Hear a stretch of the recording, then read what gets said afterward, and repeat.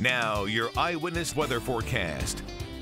Hey there, thanks for joining us. We're dealing with what's left of this winter storm as we go into Tuesday. Not much snow left in the forecast at this point, but we are going to see what's behind it. A lot colder and drier air that slowly filters back in. But the winds will be whipping as we go into the afternoon Tuesday. A lot of the cloud cover that we start out with might be able to kick up a few flurries, but nope, most of those flurries not going to amount to very much. Our accumulating snow is going to wrap up as we go into the early morning on Tuesday. And then it should just be more or less dry for a while, and only seeing a brief glimpse of a snow shower to maybe as we go into Wednesday, but even that, just a lot of clouds really in our forecast for most of the week ahead. Temperatures will be starting cold and it doesn't really warm up a lot.